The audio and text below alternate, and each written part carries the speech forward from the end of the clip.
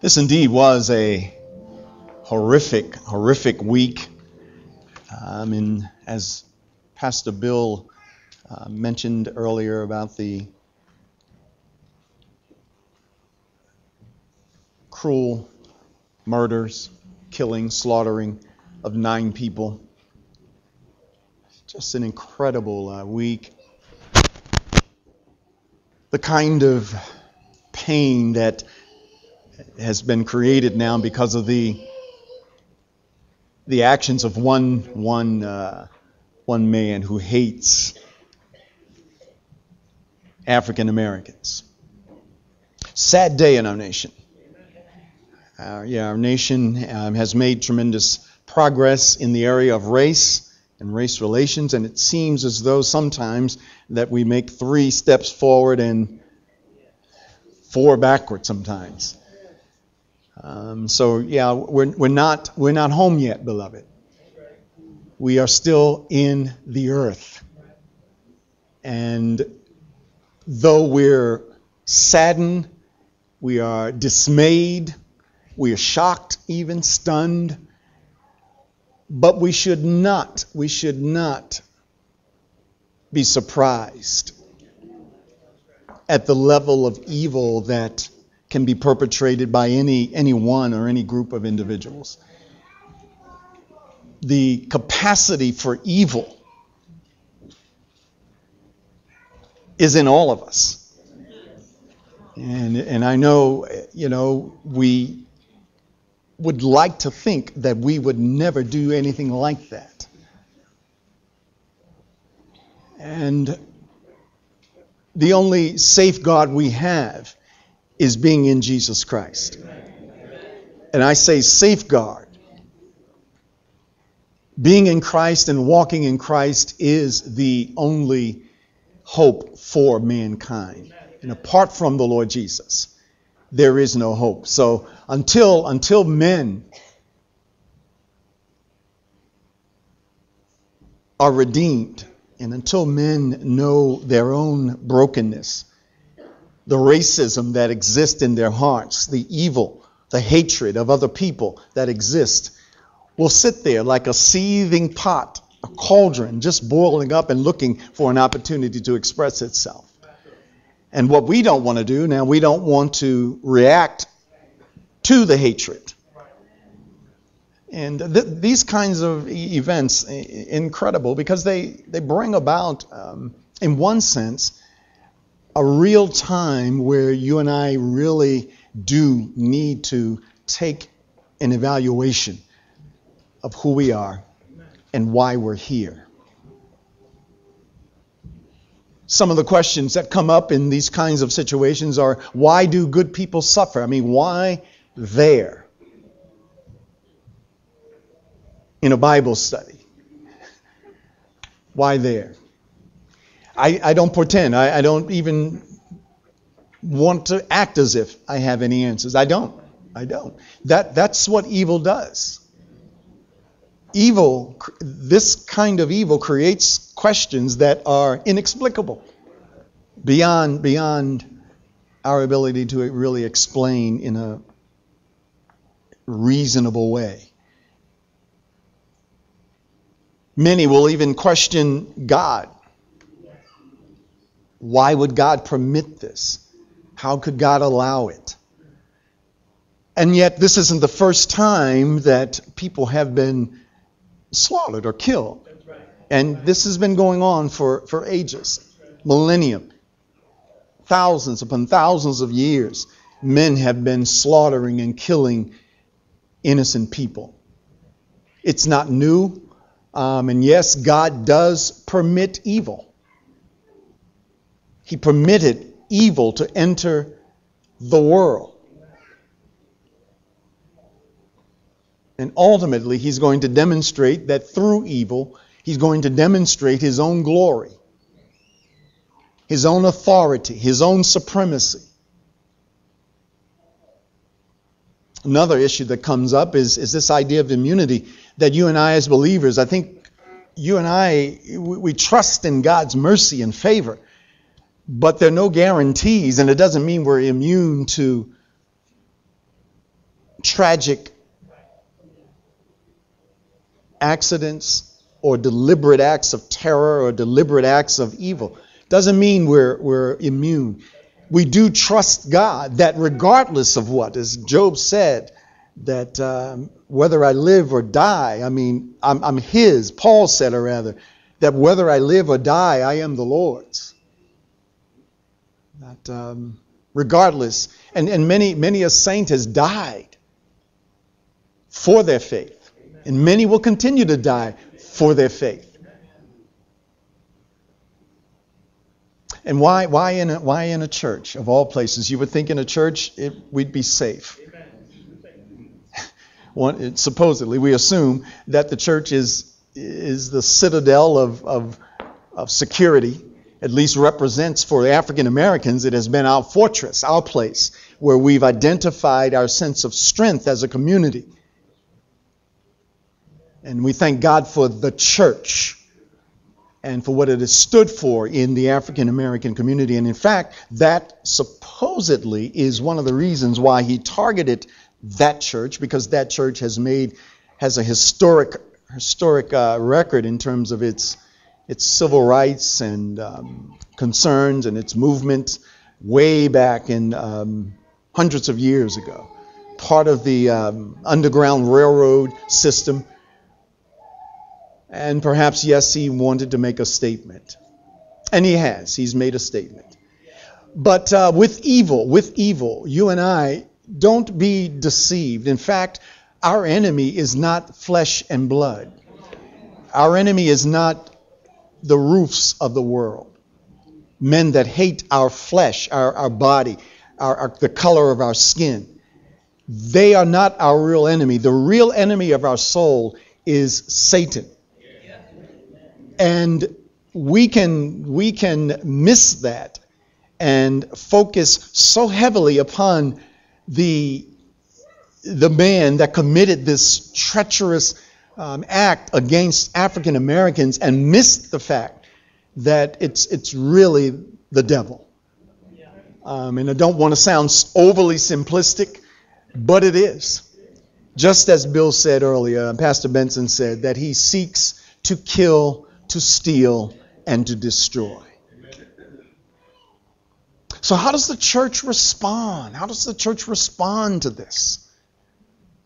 Do we get metal detectors and put on our doors?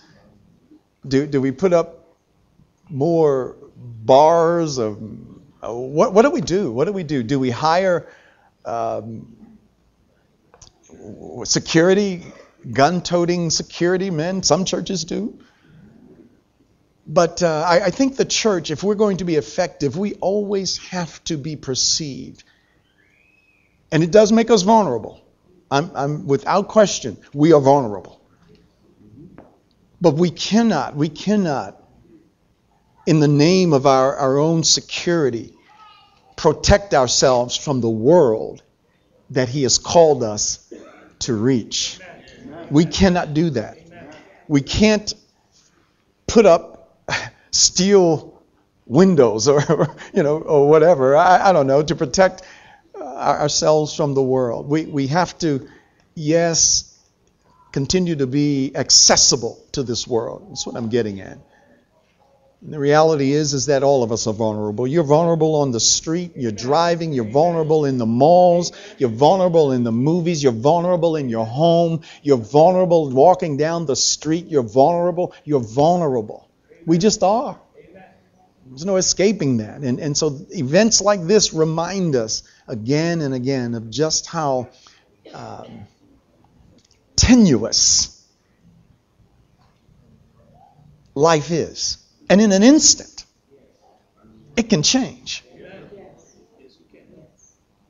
We got up this morning. It might be that some of us may not make it home tonight. We don't know. That's why James says, when you make plans, you better include God in your plans.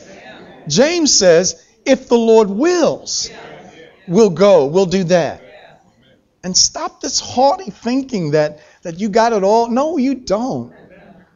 No, you don't. Except the Lord. be the keeper of the house, we labor in vain. Except he be the guardian, laboring in vain. So your best protection isn't an alarm system on your house. Your best security is the Lord. I don't know if I can say this because I'm in the church of the living God. I don't know how many times I've left my door open and unlocked. Got up the next morning and thought somebody broke in. No, silly. I left it. Left the garage door up. Got up the next morning. Really? Yeah. And I slept like a baby, didn't know it. But all the while, it just reminded me what? It's God who's the keeper. He's the shade on my right side. Our security is in Jesus Christ. But as a church, what do we want to do? And I do want to say, humanly speaking, from a human standpoint, we're going to do everything we can within reason to make sure that we are as safe as humanly possible here in Manna Bible. And frankly, when we were looking at what happened in Charleston, there were 9 people in the prayer service and Bible study. Now, I don't know how large their church is, but 9 people on a Wednesday night in prayer. I'm just throwing it out there. I'm wondering if more people were at prayer, would he have done that?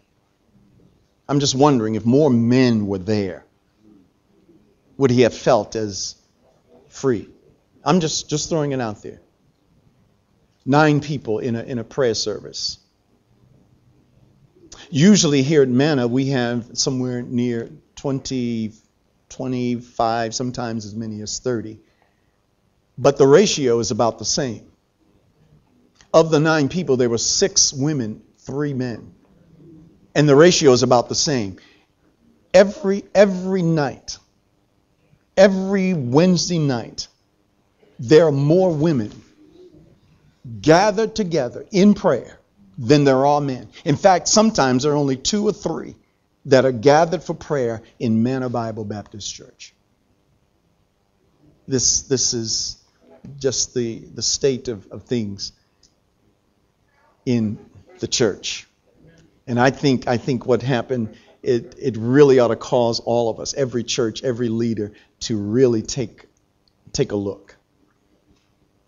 One of the things I'm taking a look at is this idea of men and the significance of men in the economy of God, in what God is doing. If you want to know what God is doing in the world, look at the church. God is working through the church. And if you want to know who the primary leaders are in the church, look for men. That's who God wants to be leading in the church.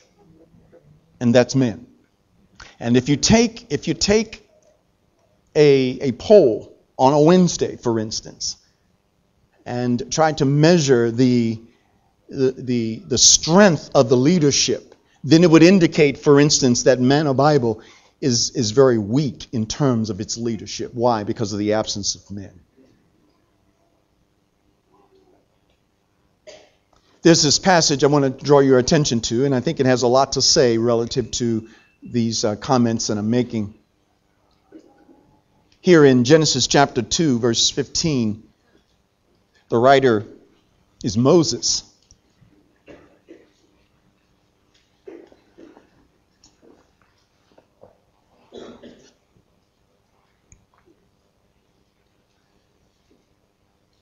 Then the Lord God took the man and put him in the garden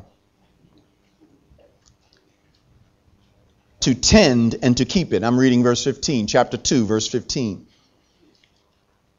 The Lord God took the man whom he had created from the dust of the ground and put him in the garden of Eden to tend and to keep it. And the Lord God commanded the man, saying to him, of every tree of the garden you may freely eat, but of the tree of the knowledge of good and evil you shall not eat. For in the day that you eat of it, you will surely die. And the Lord God said, it is not good that the man should be alone. I will make him a helper who is fit for him. Out of the ground, the Lord God formed every beast of the field and every bird of the air and brought them to Adam to see what he would call them. And whatever Adam called each living creature, that was its name. So Adam gave names to all the cattle, to the birds of the air, and to every beast of the field. But for Adam there was not found a helper comparable to him. And the Lord God caused a deep sleep to fall on Adam, and he slept.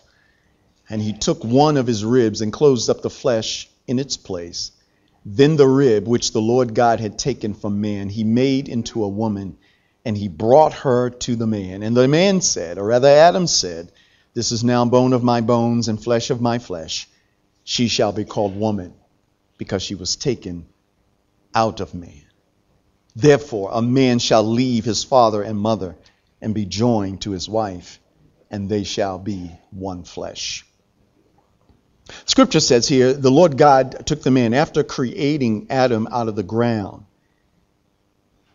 He put him in a garden called the Garden of Eden, and the purpose for putting Adam in the garden, as the text says, was to tend and to keep it. The word to tend means to perpetually cultivate. Not like me.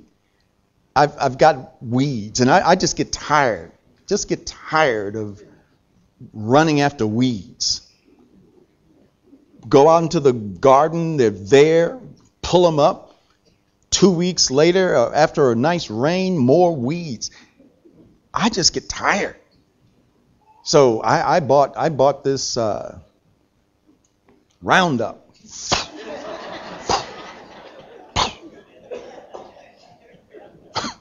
I'm killing them now.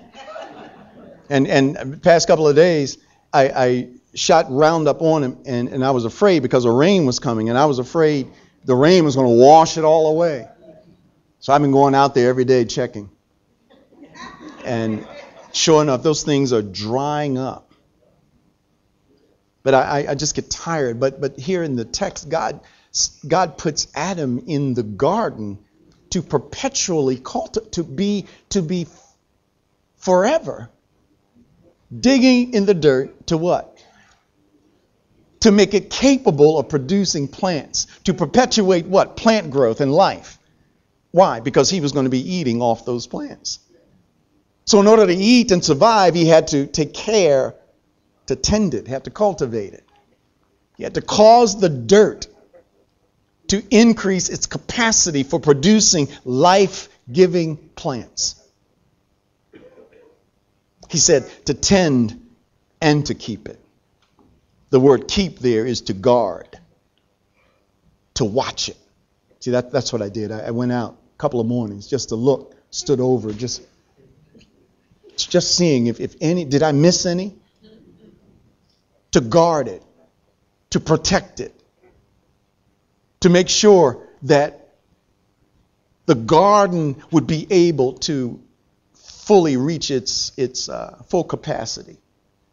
And so a man is responsible for his Eden to do what? To tend it perpetually and to guard it protectively. Our gardens are metaphorically our homes. Men are responsible, fathers are responsible for their homes. For what? Tending it, for guarding it against predators, against evil that can encroach into the home, whether it be evil ideas or evil people. Men are responsible for tending and guarding their homes. Men are responsible for creating an environment that will lend itself to healthy growth in their homes and in church. And that's the responsibility Adam had. And in light of this responsibility, there are, what I would suggest to you are some inescapable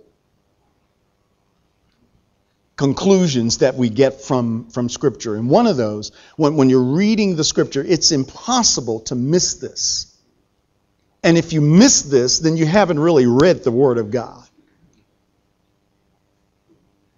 But one of the things that stands out in the Scripture, the inescapable reality is that Jesus Christ is the eternal God. And that essentially, as the God-man, what he wants to do is to tend and keep his church. What does he want to do? He wants to guard, protect the church, his body, his bride, so that it can perpetually reproduce itself. It's inescapable that Jesus Christ is the living God. And yet he died as a man to save us. That's inescapable when you read the Scripture. It's inescapable that you and I will one day stand before him and give an account to the living God in the person of Jesus Christ. You can't read Scripture and miss that. And if you do miss it, then you haven't really read the Scripture.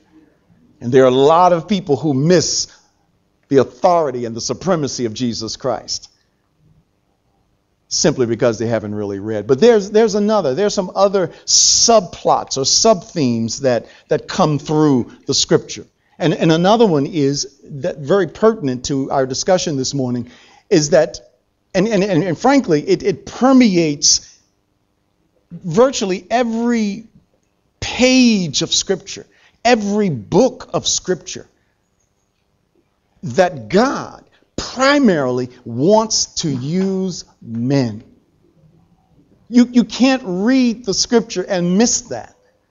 If you miss it, then you haven't read it. Kings, God used. Warriors, God used. God raised up men in the nation of Israel to guard and to tend, to protect, to sustain the life of the nation of Israel. So men are significant in the scheme of God.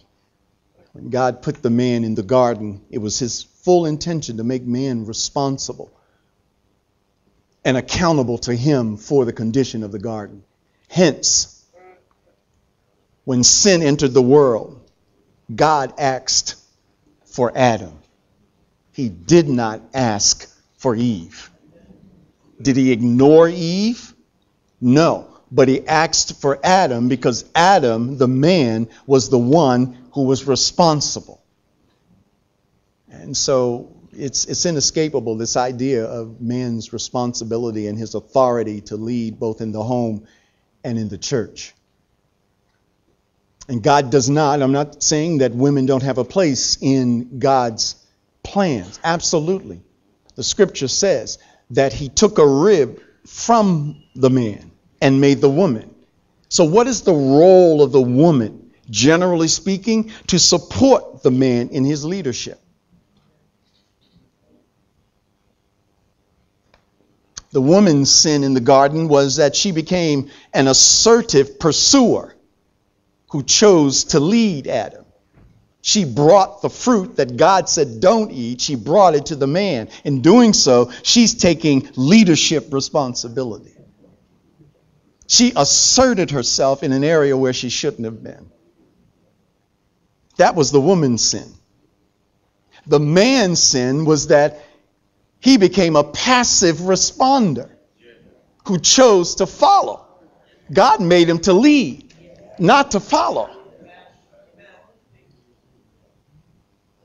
And I would suggest to you that the condition of the garden was corrupted because of the woman's sin and the man's sin, her assertiveness, his passivity, And I would suggest to you that the same exists today in God's garden. That women will tend to assert themselves. And I didn't expect a woman in this place to say amen to that.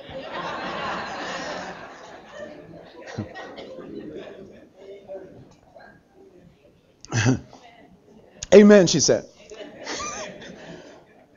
And sometimes the woman asserting herself sometimes is in response to the man being passive. Oh, yeah, right.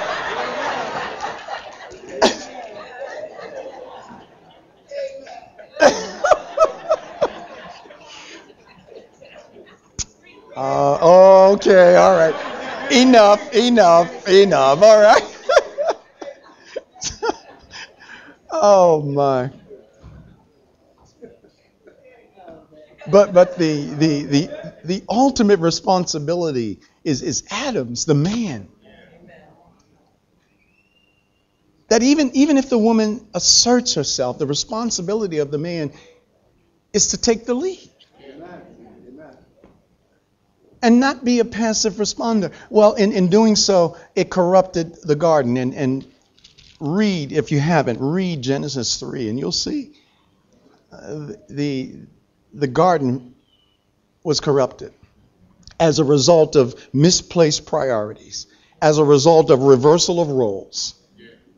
The woman takes the lead, the man follows. And hence, I want to suggest this, a few things. And this idea that of men leading, I want to suggest that men, we're responsible for shaping, particularly with our children, we're responsible for shaping their worldview, how they view, how they think about the world. We're responsible for that. I love what Thomas Sowell is an African-American economist, and he says this when we're talking about a worldview. A worldview is this idea of how we look at the world, and everybody has a worldview. Every one of us. Some of us have a worldview that doesn't have Christ in the center of it. Some of us have developed a worldview. We look at the world. We try to do a combination of both what the Bible says, but also what the world says. We try to kind of mix it up and come up with our own customized view of what the world is really all about. Well, this idea of worldview is about our thinking relative to what reality. What is reality?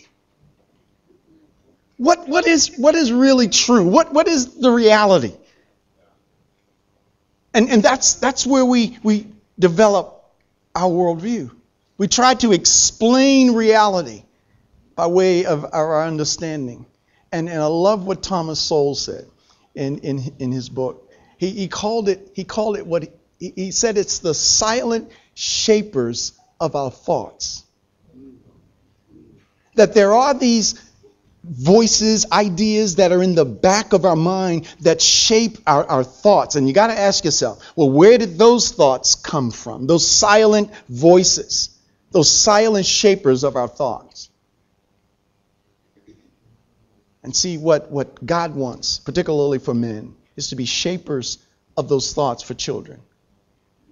So that we hedge our children in because we've catechized them, we've drilled, we've taught them, we've influenced their thinking.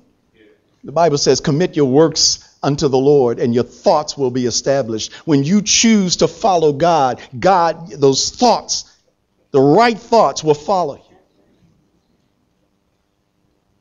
This idea of men, we are shapers, we're shapers of our children's mind. And so we want to make sure that we're telling the story. We want to be consistent in our telling of the story. So as a shaper, what we do, we want to make sure that we're advancing this narrative of Scripture. And the narrative of the Scripture it runs along what I would suggest are these four ideas that have to shape our view of the world. These four ideas is one, what we just read, that God created the man and put him in the garden. That's the first. So we want to develop our thinking relative to the creation. That God is creator. He made us, what? For his glory. He has a purpose for our existence. Second, the fall. We explain the world through the lens, through the worldview of God being creator and also of the fall, that man has fallen into sin. How else do you explain a young man walking into a church and killing 9 people? How do you explain that? Some of the evolutionists and Darwinian thinkers, their worldview, they seem to think man is getting better. Take a look. Are we getting better? No, beloved. See, we can explain the world and anything that happens in the world, we can explain it by way of what? The fall, when it comes to man. And we can explain the world. We look at the world also through the eye of redemption. So we're looking at the creation, we're looking at the fall, we're looking at the redemption. That man has fallen into sin and God sends his son Jesus Christ into his garden to tend it, to keep it, to fix it as it were, because man has fallen into sin. So he wants to redeem us. And how does God redeem us? God takes on humanity in the person of Jesus Christ and dies for our sin. So he redeems us from our sin. But then the fourth stage of this narrative is the idea of glorification. That one day, this world is going to be transformed and glorified beyond your ability to imagine. And we're not there yet. Clearly, we're not there yet. But these are the four ideas that are so permeate the Scripture, so clearly permeate the Scripture. And you and I as men need to be what? Need to be shapers of the minds of our children along this track.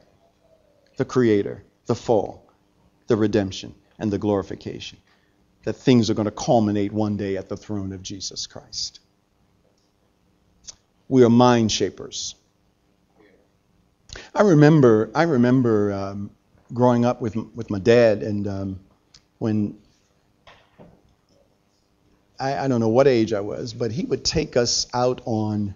He was a truck driver, and he would take us out to his different stops, and I was just overwhelmed with so much joy just to be in the truck with him and to hear the rev of the motor, him shifting gears, and oh man, it made such an impact on me. I got to a point in life where all I wanted to be was a tractor trailer driver.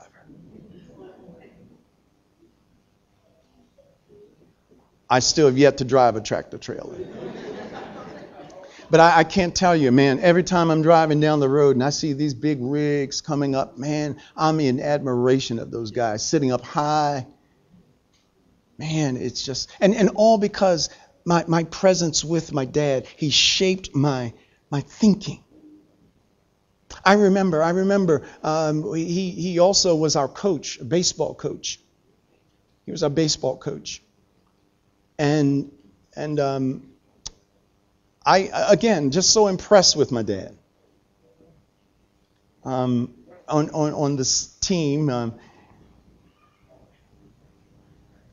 I remember one time we were losing.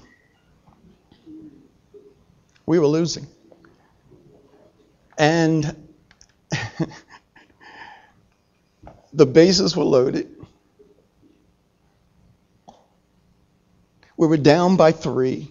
It's the 9th inning. And it was my turn to bat. I don't know why you're laughing.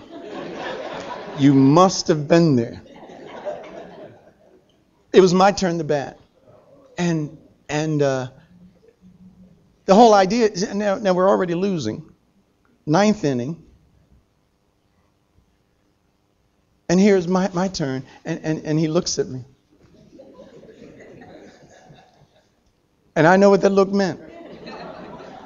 Many a day. I remember one time striking out. He said to me, "Boy, you can't hit the broadside of a barn."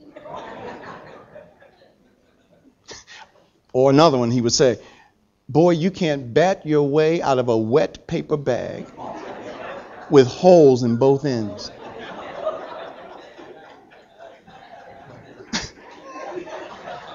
You know what he was doing?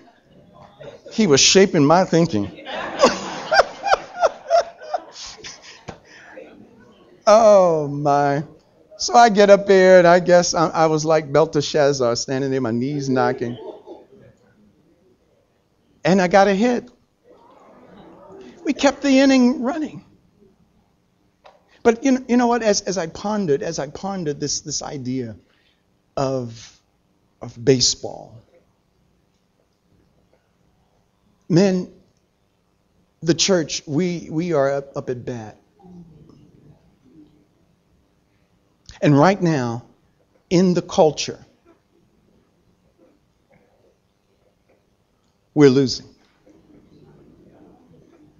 Yeah, we're in fact, let me say this. Manna Bible is in decline. Just let that marinate. Let that marinate. Manna Bible is in decline. The vast majority of us in this room are over 45. Which means this. In another 20 years, if we don't have a replacement in Manna Bible, in less than 10, 15 or so years, we'll have to close its doors. We're up at bat. Bases are loaded. And we're down 3 runs. And 2 outs. 2 outs. 3 balls and 2 strikes.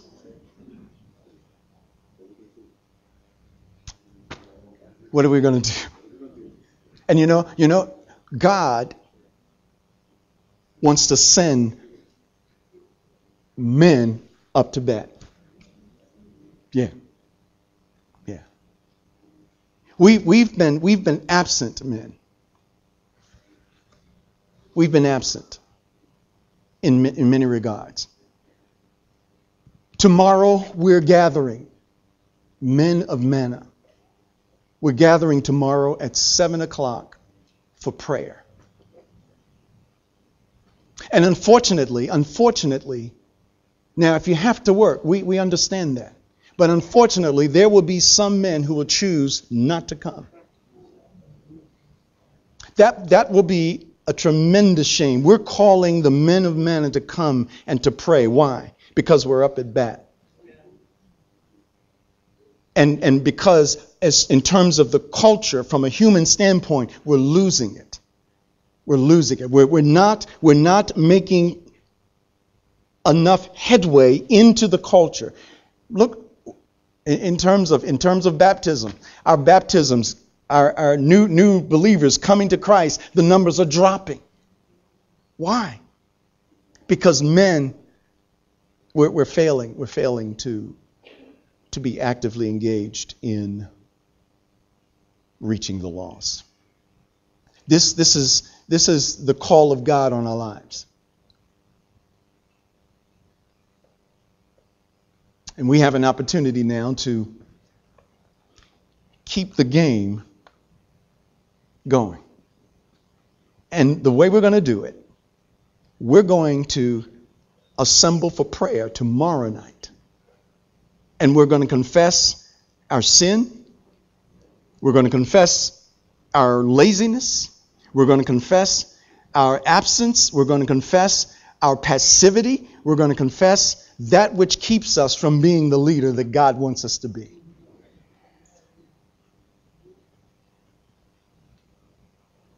And then the following week, July 7th, we're going to be gathering on July 7th for the study called The Kingdom Man.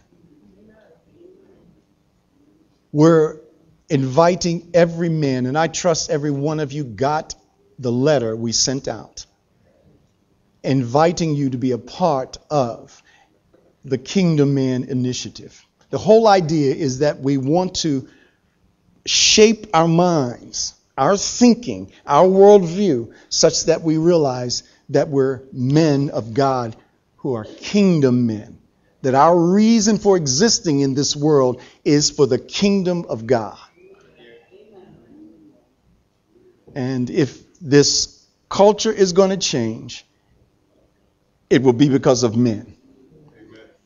God didn't ask women to go fight wars. You can't read in Scripture where you have women putting on armor, going to fight. God wants men to fight this. God wants men out in the community. God wants men engaging with young men. God wants you and I, step up to that plate. Sure. Every one of us are scared. Sure. You and I ought to be. But we ought to trust God with our fear. Put it in his hands. God is able. Told Adam, I want you to tend it, to keep it, make it produce. And hence we're responsible for looking at the condition of where we are and going forward. And it is in my heart. I want to see Manna Bible rise to its capability, that the potential that he has created this garden for, that Manna Bible can live out the true meaning, if I can borrow Martin Luther King's word, the true meaning of its name, manna, that will be bread for this community, that will build bridges to the drug dealers, will build bridges to the single parent, will build bridges to those who don't have jobs, will build bridges to those who are caught up in crime. And if men don't, it won't get done. We cannot expect that women are going to make the difference in this community. It just won't happen. It hasn't happened because men have not been doing it. And I want to say this, beloved, and with all my heart, and I mean this in a genuine sense.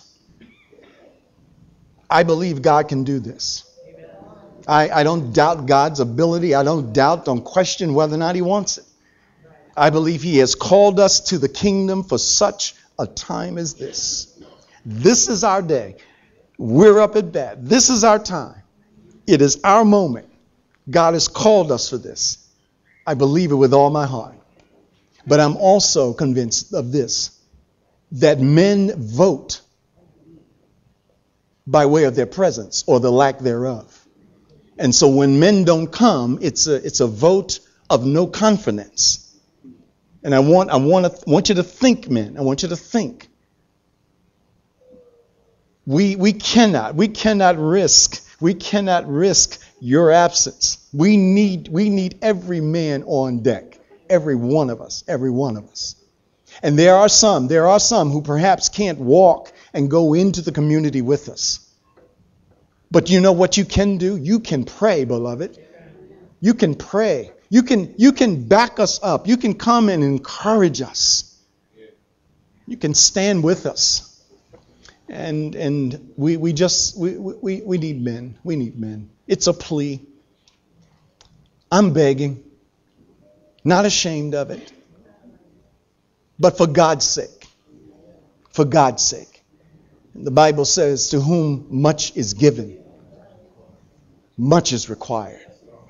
And if God, through his grace, sent his son to die for your sins, what do you owe him?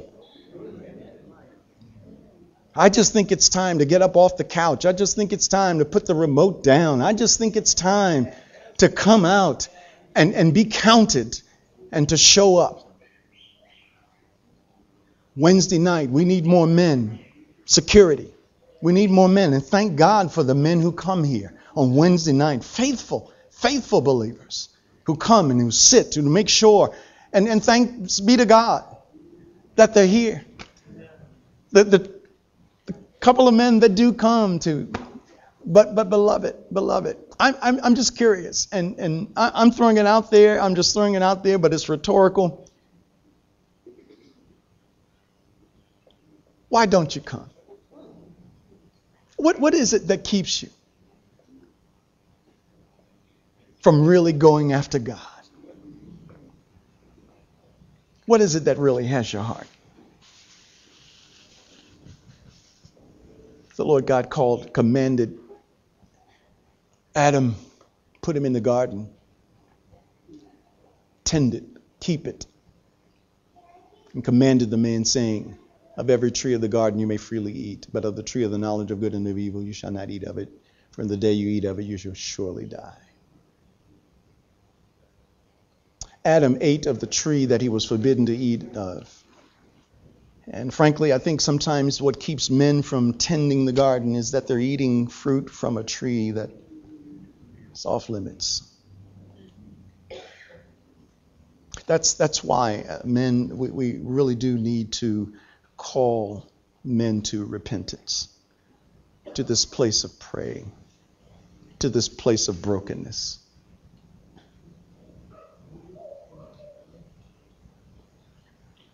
And with that in mind, I want to stop here. But I do want to encourage you, men. The Lord willing, I pray that every one of us will be here. In fact, when we sent the letters out, we have over 100 men here at Manna Bible. Over 100 men. Young men, older men as well. But right now, do you think there are 100 men in this room? See, systemically, I think there's something wrong in our church. And we've got to go after that. We've got to fix that. We've got to call it what it is. When Jesus looked at the 7 churches of Asia Minor, he said to the Ephesus church, I know your works. I know you've done a lot, but I've got this against you. And there are some things that we just need to clean up for God's sake. Father, in this hour, I pray that every man of God will hear the voice of the living God, the Savior. And I do pray, Father, that they'll sense their responsibility to you first, to the church of the living God, your bride.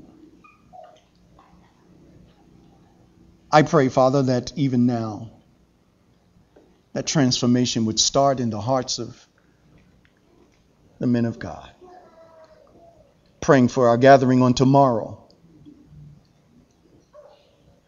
I pray that you'll move on hearts, on minds, shaping minds, reshaping ideas. I'm praying for the Kingdom Man initiative, that every man of Manna will hear the appeal of the Savior